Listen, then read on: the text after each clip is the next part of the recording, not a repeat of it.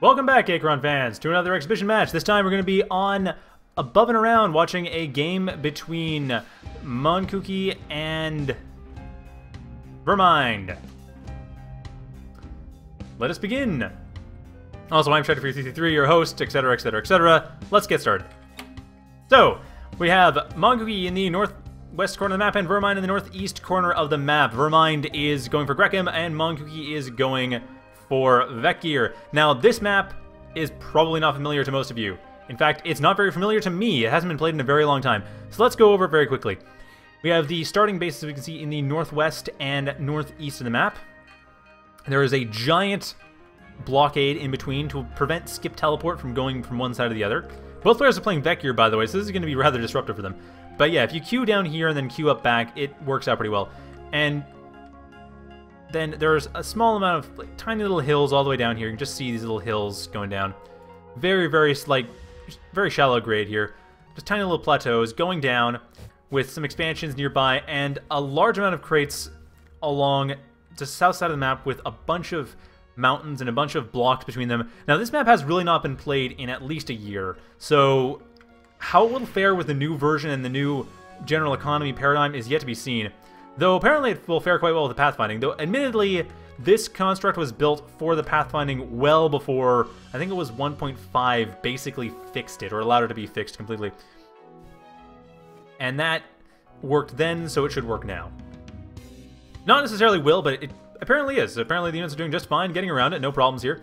So, Vermind, on the other hand, going for... Actually, he's scouting as well. Both players are sending their Shin and Terchers down for scouting. And... oh, wait.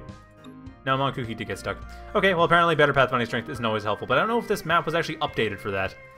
I believe I did go through and update all of the maps to increase their pathfinding strength, but this map is really an extreme case.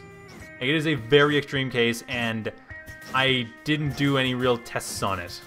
I don't know why I'm bringing that up a lot. I mean, pathfinding is basically fixed in this game. I just know it was a problem, like, up until about 4 or 5 months ago. I just thought I'd bring it up for that reason. Most people who have been following Achron for any length of time will be aware of the fact that pathfinding bugs were historically a major issue, and now they are a minor issue. Really, at this point, map design is quite flexible, as long as you make sure to be careful with pathfinding strength, and slightly careful about certain constructs, and do test things out. That's the only thing. Anyway, both players are just having their scouts meet up, neither player really focusing very much on particularly strong attacks one way or the other. It's actually going to be rather difficult for either player at this point to get forward, though admittedly Vermind is focusing much more on economy than Monkooky is. Monkooky has far fewer RPs, though Monkooky is... well, no, Monkooky is further back in the past. He's about a minute down from where Vermind is. And Vermind is probably going to get a depot within the next minute or so, and then build some vehicles and try to skip them in. Monkooky might do the same, though he's not really moving that quickly. Maybe he's waiting for Vermind to act, see what Vermind's up to. Probably very focused on this right here, making sure that he has the upper hand in this scout battle down here. And he doesn't. It's just worth pointing out that he really does not. But he can hope, I suppose. But yeah, the Shin is going to go down. The Terchers, however, is actually slightly stronger against ground than the Shin... oh no, the Shin are both down. The only one's left, sorry.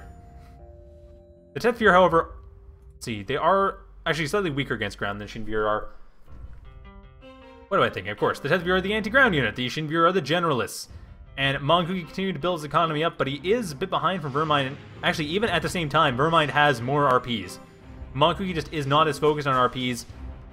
He's probably trying to get past these scouts here to set up his typical foundation rush. But it looks like these two units will be basically killing each other off. It's going to be possibly a simultaneous death, and no! Monkooky just barely wins out, just barely. His Shin was just a bit quicker on the draw and wins that fight, so we can actually go for Foundation Rush. Vermind, on the other hand, 345 mark, there is that depot I was talking about. And Monkooky, on the other hand, no depot yet. Well, sorry, I shouldn't say depot. It's not a depot yet, it's just a foundation. At 326 mark, there is a foundation. It's probably going to become a depot. I'm guessing that this 4-minute mark, construction mark right here, that's probably the depot. And it looks like Vermind is still trying to re-micro this out to try to get the upper hand in this attack. I don't think his Shin is going to win out, though. It's a little hard to say, but I don't think it will. On the other hand, the Vecgir... Yeah, it looks like because the Vecgir died first that... No, I don't know. I mean, it's just every one of these fights... I don't think it'll turn out different. I think Vermind is going to lose every time. I think Monkooky is going to be having the slightly faster Shinvir. And there's that depot I was talking about. Slightly earlier than I expected, the 342 mark. I thought it was the 4-minute mark construction here, but nope, that's something else. That is something different. But this depot here, that is going to be the thing to look at. That is going to be very important. And once it's built up, it will matter a great deal. Because, of course, that's what Vecgir primarily uses. That's what Vecgir gets most of their stuff, is vehicles, and that's from the depot. So once this is up and running, which it is, we should start seeing some vehicles being built. And the Zayin Veer might become a Zayin Pulser. Looks like it probably will. He's completely built up his main base. He is starting to expand towards the southwest, that tiny little expansion there. And there we go, a Zayin Tercher being built up. Wow. I have not seen this in a long time.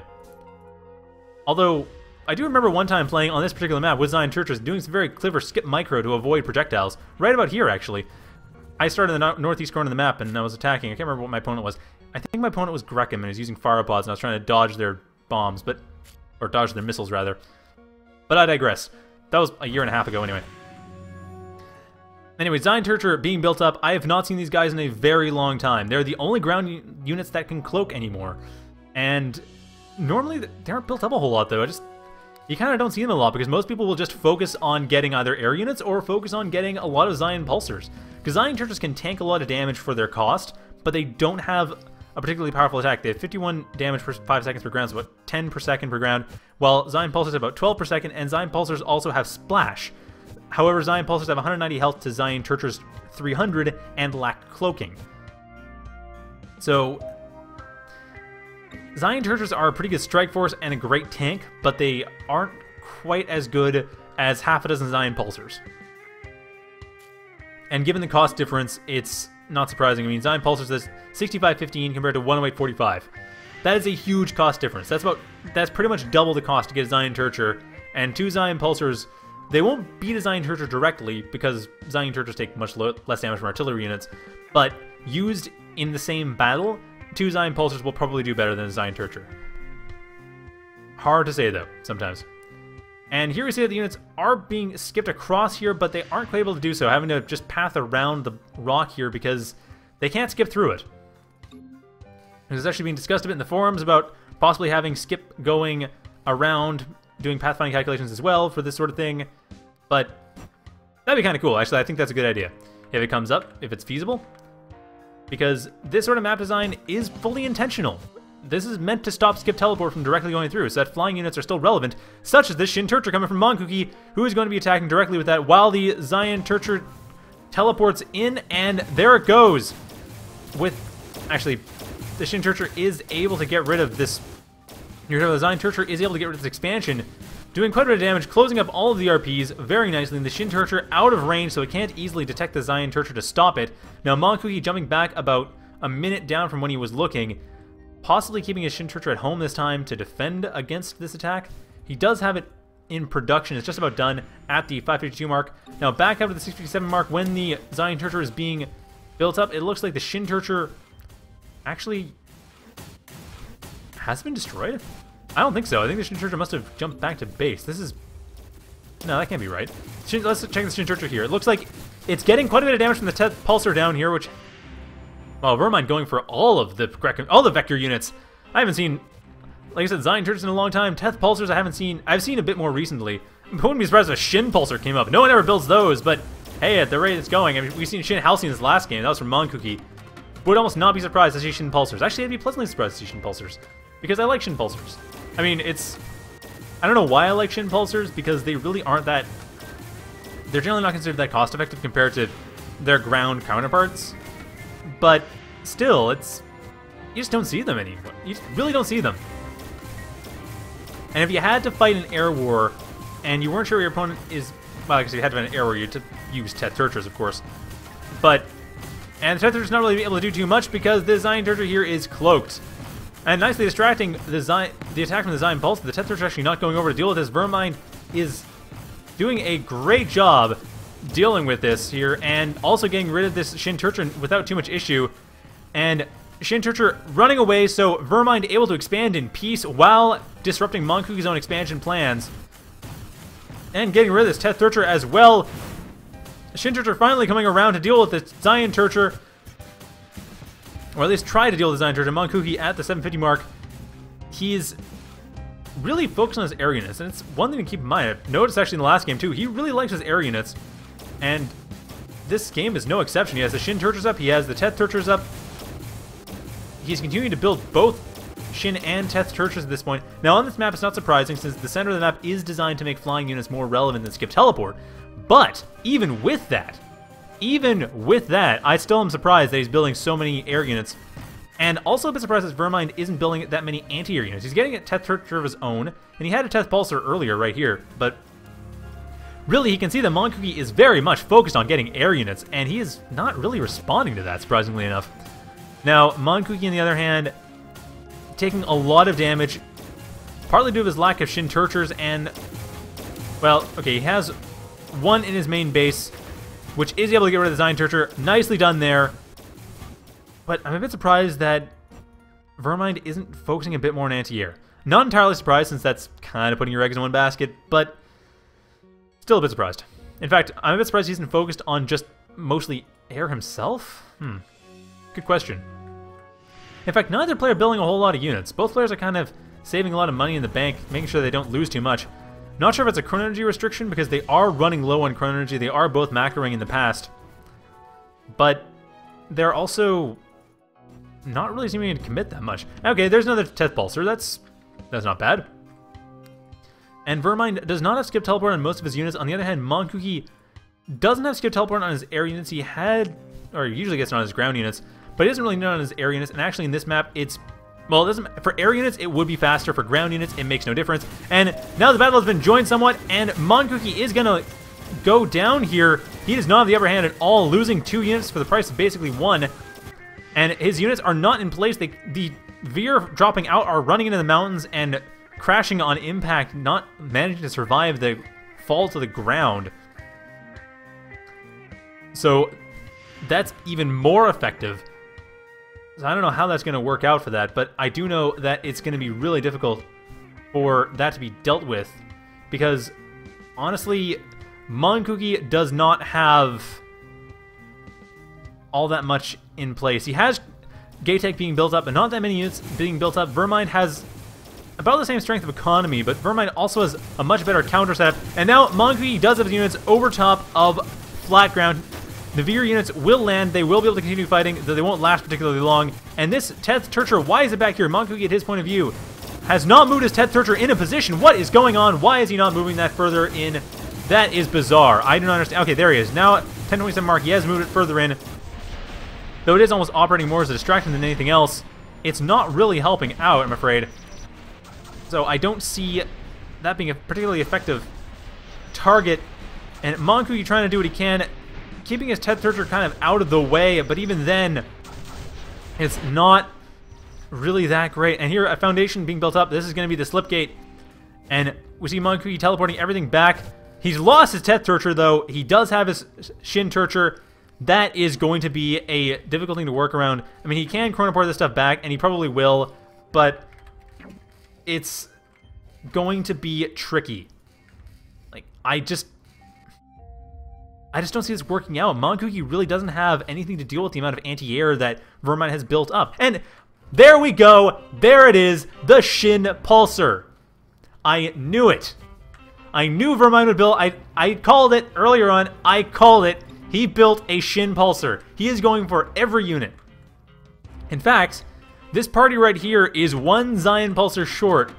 Oh, yeah, 1 Zayin Pulser short of being every single Tier 1, Tier 2 vehicle. He doesn't have Halcyon class, so all the vehicles that Vermind can build, if he had a Zayin Pulser in this group, would be in that group. And he has built a Zayin Pulser so far this game, so he has currently built every single non-Halcyon class unit. And he's not getting Halcyon class yet. So that's, you can kind of... Not building all those units, though admittedly in Halcyon class, the Shin Halcyon is the unlikely one. The other two, those are pretty commonly built once you get to Halcyon class. Teth Halcyons, once again, great for tanking against air units, and Zayin Halcyons are just wonderful overall. They're great generalist units. Shin Halcyons are okay. For their cost, they aren't great, but they are flying generalists that have 400 health, so they're not to be trifled with. Just at that tech level, it's a lot of their strength does come from the fact that they are flying units, and they have nanite infect if you have specials. Oh, actually, Monkooky pointing out in chat that his Tercher was just fine. It survived. Okay, well done. Because that is going to be quite an important aspect for the upcoming battle. A bunch of Zayin Pulsers, a bunch of Shin Terchers and Terchers. Now, this is... Monkooky will probably show us the reason... Oh, whoops. Monkooky will probably show us the reason why people commonly don't build one of every type of unit. As equal opportunity as that is, it's also a little bit disadvantageous as a result of the fact that really just getting a bunch of Zayin Pulsers does the trick. Zayin Pulsers, Shin Terchers do a great job. Zayin Pulsers, Terchers pretty much deal with everything, ground and air. I mean, Vermind has a great mixed force in the sense that he has one of every kind, but as you can see, the Shin Pulser first to go down too. So, yeah, that's kind of why people don't build them too much. Against Terchers, they aren't great. See, Shin Pulsers do a great job fighting anti-ground air units or anti-ground ground units. If the unit isn't particularly good against air, the Shin Pulsers do a great job of fighting it, and you don't have to specialize to it. You don't specialize to a Shin Tercher or a Tercher. I mean, or, yeah, basically that's what you'd be. The other options are... So if a flying unit's able to deal with ground and air moderately effectively at a relatively cheap cost. I think it's like 80, something like 80-50 or something like that. So it's not a terrible cost, it's just that really, if you're going to be investing that cash, especially since you need the aerial control center in the first place, you almost might as well just go for the Tercher class. There's no additional cost to that after the aerial control center, other than the fact that their costs are higher. And it looks like Vermind actually taking quite a bit of damage in his base, but at the same time, he is dealing quite a bit of damage to Monkooky. Monkooky does have Halcyon class of his own, does have a Teth Halcyon, 2 Teth Halcyons of his own. However, his main weakness being that his Teth Halcyons are mainly fighting ground, as there's Teth Terchers. Main strength, however, being this depot here, and Monkooky doing a great job of making sure that the Teth Halcyons don't die, and a Zayin Halcyon being built up, that will finish the job. Vermind does not have a whole lot going for him, and is there a slipgate up? Yes, there is. A slipgate has been built for Monkooky. That will be key. That'll be very key. I think after this point, it's just going to be game. I don't think Vermind has much of a chance at this point. He is doing a great job in defense, but even with that, there's just so much damage being dealt from Monkooky, and so much damage that can be dealt from Monkooky, and the chronoporting, and this big force that came in, doing a great job, but not nearly enough. Its main strength has been this cloaked Zayin Tercher. That's been doing a lot of damage, but even with that, it's still just messing up. It's really not doing it effectively enough. So, nicely done, but once this cloak runs out, which actually has run out, or at the very least, something came in to detect, but yeah, Monkooky won't have to worry about this for very long. He doesn't have a Shin Tercher coming out. It looks like, yep, the cloak just ran out, and the Zayin Tercher is going down. The Zayin Halcyon able to finish it up, and that's it. Vermind has his own chronoporter. He is going to be sending back, or slipgate rather, he looks like he's going to be sending back these Shin Terchers to try to deal with this force that came in here. Not a great idea, honestly. Zayin Halcyons would be a better option. Zayin Pulsers, a bunch of them might be a better option, but no, he's chronoporting them back. He is teleporting them in to try to help out this assault, and it probably won't work, honestly. I mean, he's trying, he really is, distracting this Teth Tercher a little bit, and we might actually see some change to how this pans out, but it looks like it's really not changing too much. The main difference is going to be that these units can be remicroed. Actually, one of them is going down, can't go back into the depot. One of the Teth Halcyons ultimately dying, but the other one not dying, not taking that little extra bit of damage that would invalidate the earlier orders to jump it back into the depot, which is really what it needed. However, the fact that there's one fewer Teth Halcyon might still change things up enough, but it's really hard to tell. It looks like even with that... the heck's going on here? Okay, something weird just happened for a second, but it looks like Monkooky has basically lost that Teth Halcyon just a bit, but even then, he is sending back some forces. He is at the Inflatable Pass as well, has chronoported and teleported back some forces into Vermind's base to try to get rid of his own slipgate, and if he succeeds in doing so, he will stop Vermind from dealing any damage. And it's hard to tell how well that'll work out. Vermind, his chronoport, it's really the green time that tells us the truth on that one. Actually, the red time will tell us the truth on that one. Monkooky jumping back behind it to see what is propagated from it, and it looks like it's what we saw already, but even then that's not particularly promising. though he had been saving that Tether Halcyon already, and this Zayin Halcyon doing a pretty decent job. Actually doing a very nice job here, helping take care of the base. So this is something we saw before, and it looks like Monkooky is going to take this. Yep, that is pretty much going to be it. Monkooky able to defend his base well enough from the looks of it, but even then, actually, this has worked out a bit worse than before. The Zayin Halcyon is able to do what it can, but Vermind had a small window as a result of that attack. But even with that, this Zayin Halcyon, well, starting to attack these Shin Terchers. If it doesn't kill the Slipgate, it will at least kill the Shin Terchers, which will stop that assault from dealing a whole lot of damage. And yes, one of the Shin Terchers going down. Actually, the other Shin Tercher getting too distracted to chronoport. Vermind, his chronoports basically failed completely. He does have another chronoport in store at the 18-minute mark, down to the 15 or so minute mark. But that's not going to be enough. However, Monkooky, it looks like the damage he's dealt has been minimized as well as a result of an earlier chronoport. And Vermind jumping back to see what's gone on with that, and it looks like the blue time wave just passing by. And even with that, the Zayin Halcyon is still dealing some damage. It looks like the Zayin Halcyon had taken some damage in here in this base, but as it stands, there's not a whole lot of damage that can be really dealt effectively. The Shin Terchers weren't able to go back. They didn't survive to go back, and the depot getting destroyed to stop them completely. Vermind unable to chronoport his units back, and everything's getting worse and worse for Vermind on every iteration. He does have that one more chronoport. I think he was planning on it, but I don't think that's happened. I think that's done. So, given that, I say Monkooky has won this game. And actually, okay, even if Monkooky doesn't get out of this, look at his resources. 1200 LC, 200 QP. He's running a little low on LCRPs, sure, but this is game. Vermind has no way back to save this. His Slipgate, last thing to go down. Insult to injury on that one somewhat, but that is game. Monkooky has taken this. Vermind had a pretty decent chance. I did like to see the fact that he was using all the units. That was kind of nice. That was kind of cool. But not particularly effective. And here's the last little vestige of chronoporting from Vermind. A Shin Tercher trying to do what it can, but even then, it ceases to exist before it can even manage to make any difference. Vermind will be throwing in the towel now, basically. Yep, there he goes. GG. That is game. And I will be back with another one shortly, so stay tuned.